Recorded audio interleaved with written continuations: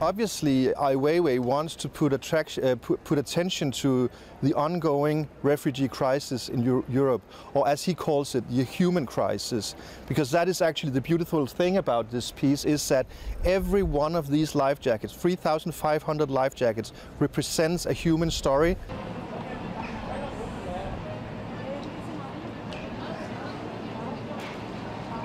I think one of the most heartbreaking things for us who put it up during the installation was whenever we found a life jacket in the size of a baby, absolutely heartbreaking.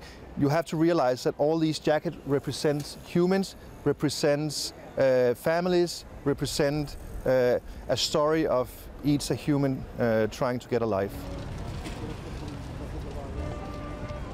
Ignition, lift off.